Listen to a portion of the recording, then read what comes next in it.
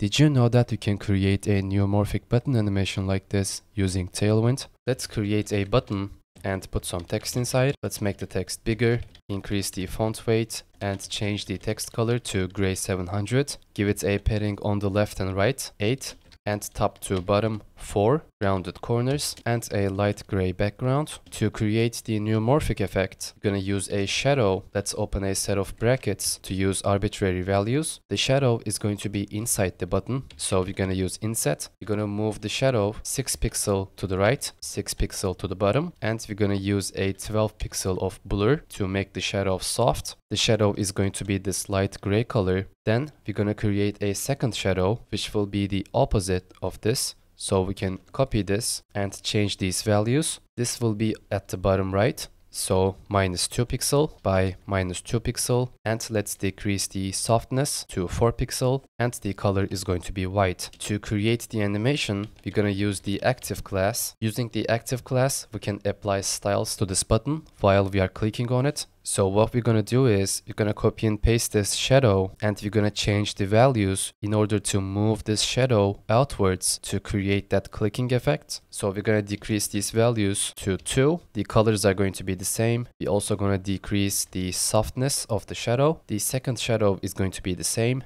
To make this animation smooth, let's use transition all, ease in and out, and set a duration. Let's also turn the cursor to pointer on hover. We can decrease these numbers from 2 to 6 to create more depth. Let's increase the softness as well. And there you go. It looks perfect.